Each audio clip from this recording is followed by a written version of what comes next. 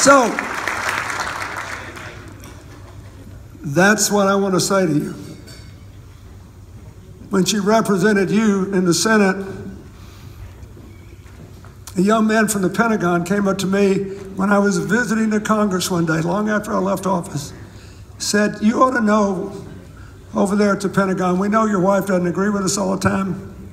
We know she's the first member of the Armed Services Committee from New York, but we do know she knows more about our business and cares more about our people than any member of Congress in either party. She always shoots us straight. She never takes a cheap shot. Even when she disagrees with us, she tells us what the deal is and what she's going to do. That's worth a lot. You ought to be proud of that, he said. I'll never forget it as long as I live.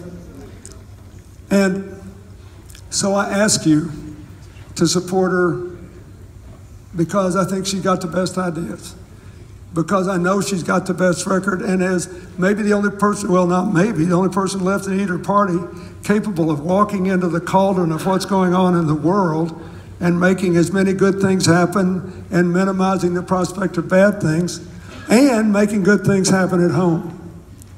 When it's all said and done and you look at all of this wonderful diversity, you just think what you really want.